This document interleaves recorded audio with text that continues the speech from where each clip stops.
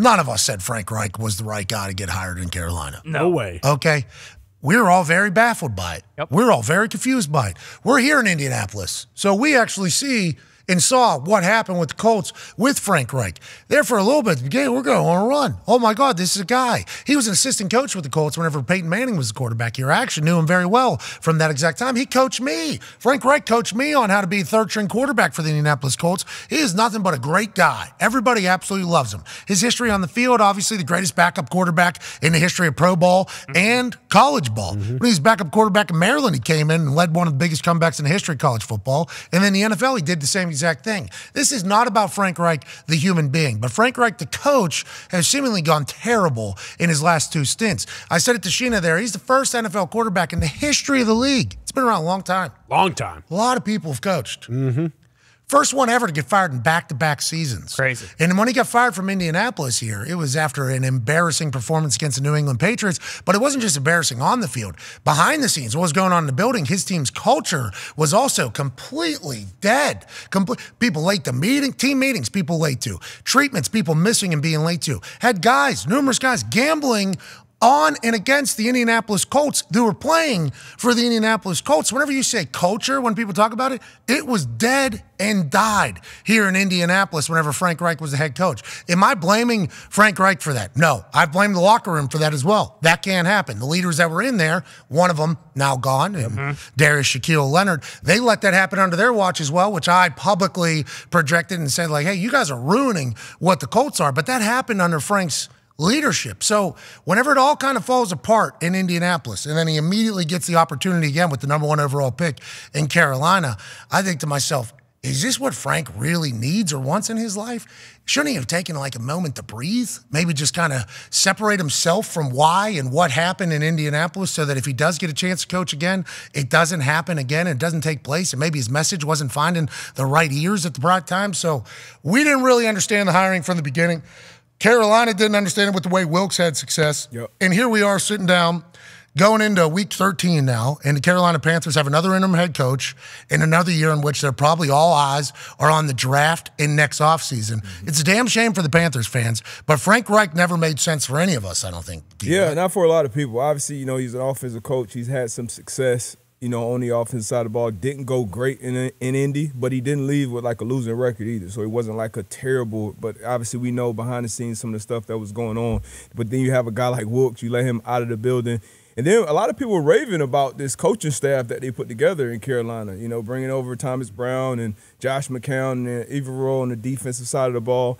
And it just didn't pan out. No progress. You said, you know, at some point Tepper's going to have to let it breathe.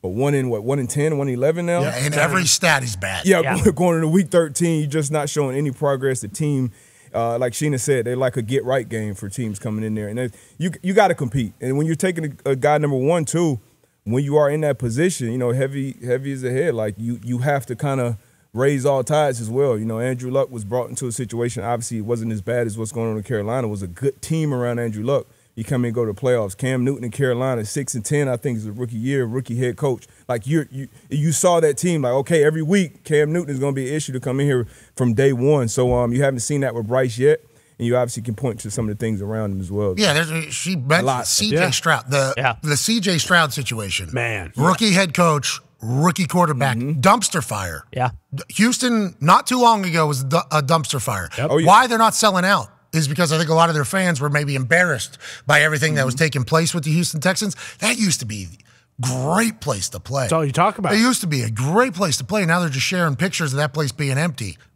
That's a conversation for another time. But whenever you're Panthers fans and you see that, when you're Tepper, though, and you see that as well, Tepper's like, you see CJ, you talk about Cam, you talk about Andrew Luck. In his eyes, he's like, yeah, you bring in a quarterback, all of a sudden you're good. So why aren't we good? And every Monday, whenever he was having those meetings with Frank Reich and he was just dressing them down on decisions, Tepper needs to get out there and maybe call the plays. Yes, here we go. Doesn't he?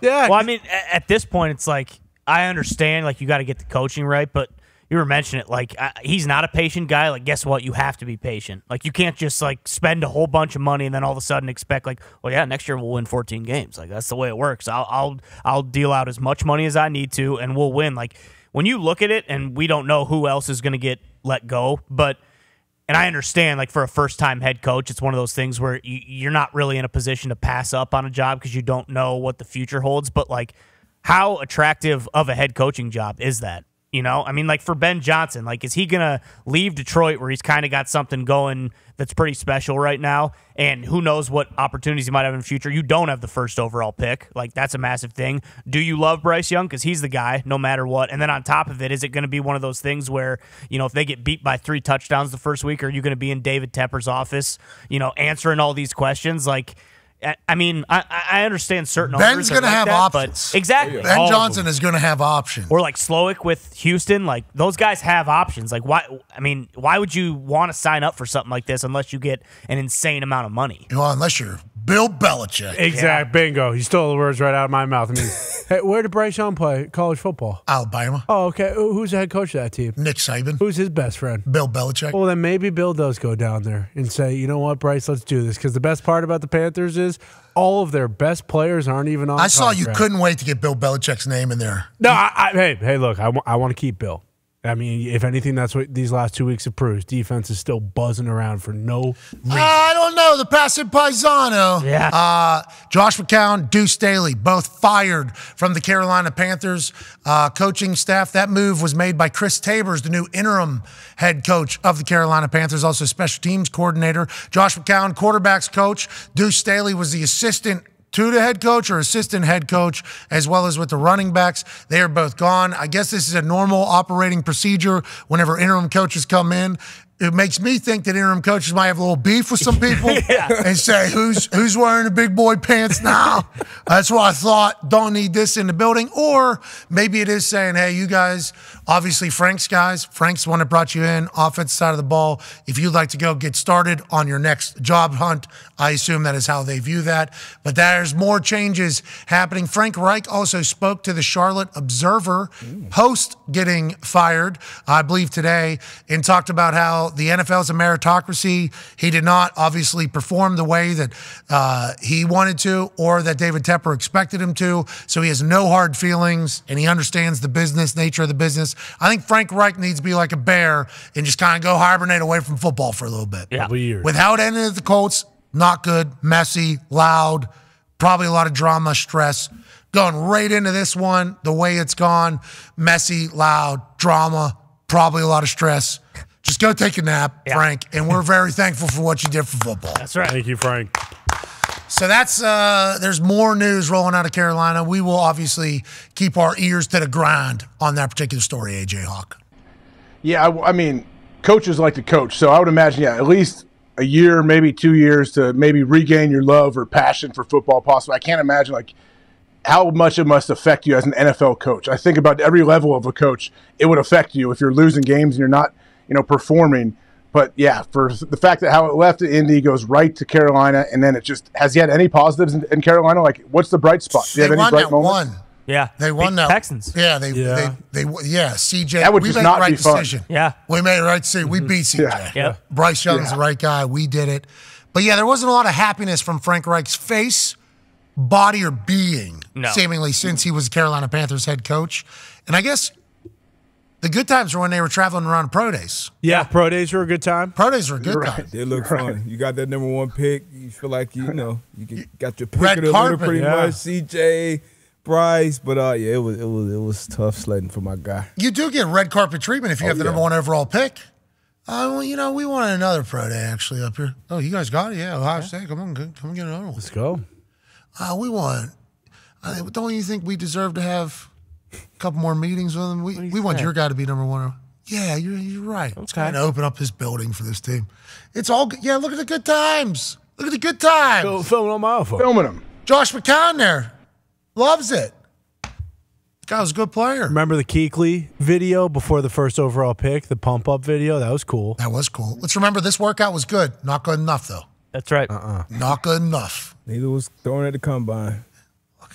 Look at Frank. What decision was it? Who pulled the trigger on the draft pick, you think? We're going to find out now for sure. Frank Reich didn't even look at the throw. He just wanted to see how. Let's go back to that one. Let's go back to that one there. Hey, look where I'm at. Check it out.